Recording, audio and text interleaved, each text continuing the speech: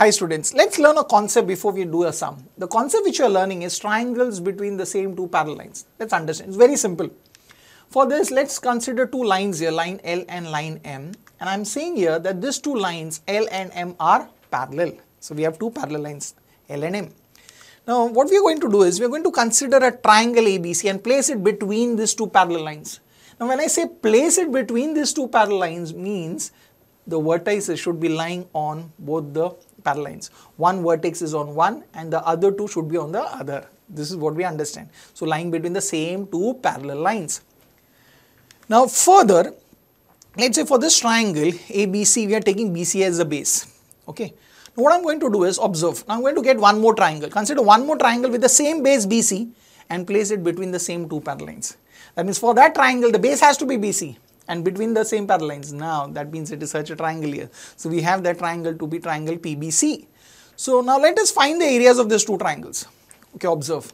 So that means now we know that when we talk about area of a triangle, what is the formula for area of a triangle? We know that it is half into base into height. So we write that it is half into base into height.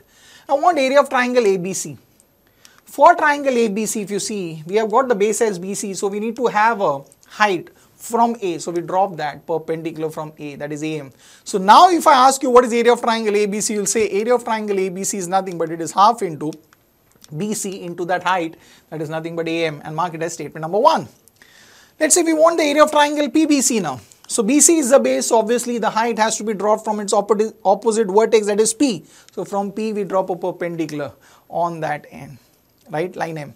So now we can say that area of triangle PBC is nothing but it is half into base, that is BC, into height, which is PN, and that's your statement number 2. Now if we look at statement number 1 and statement number 2, on the right hand side, half remains as it is, same, into BC, here also it is BC in the second statement. What is different? That is AM and PN, the heights. Observe AM and PN in the figure and tell me what can you say about the length of AM and PN.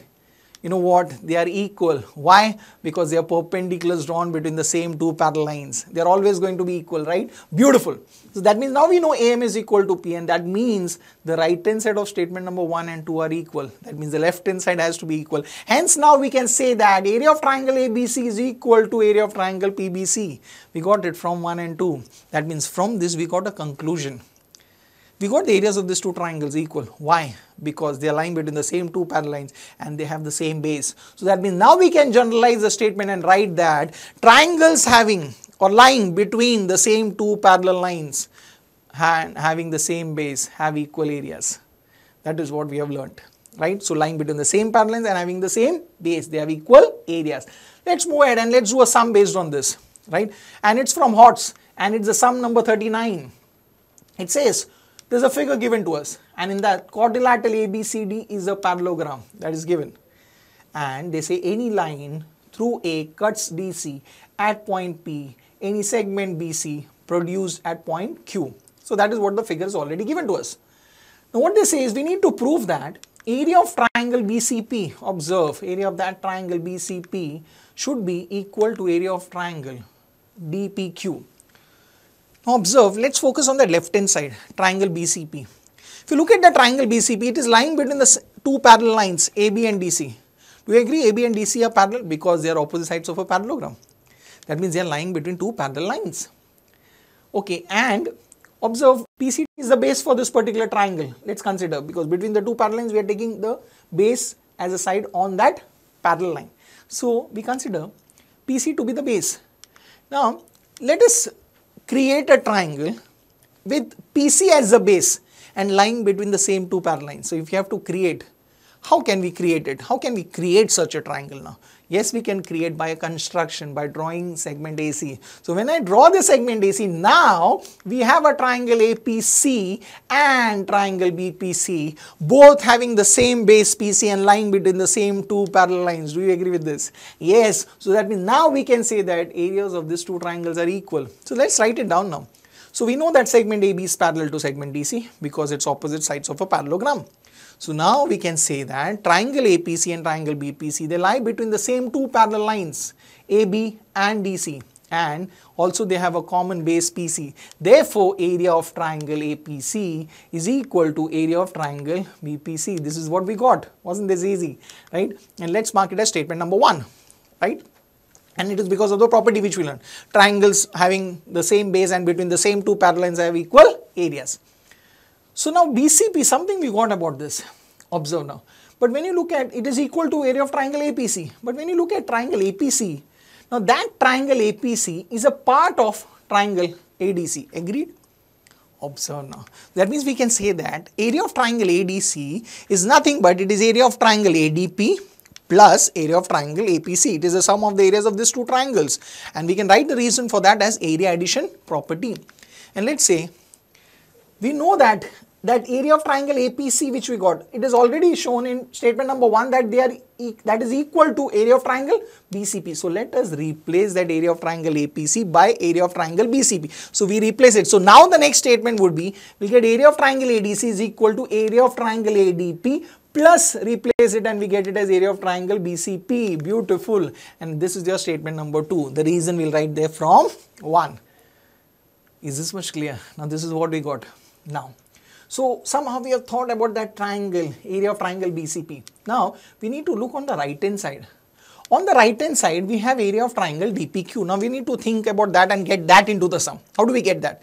Observe that triangle DPQ is nothing but it's a part of triangle ADQ. So that means now we can say that area of triangle ADQ is equal to area of triangle ADP plus area of triangle DPQ. So we write that it is equal to area of triangle ADP plus area of triangle DPQ. The reason again for this is nothing but it is area addition property. And let's say this is statement number 3. Now students, I want you to focus on statement number 2 and statement number 3 carefully. That in the two proof, we want area of triangle BCP and area of triangle DPQ. Both the things are present in statement number 2 and 3.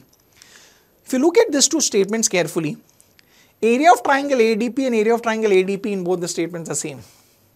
And what we want is, we want area of triangle BCP equal to area of triangle DPQ.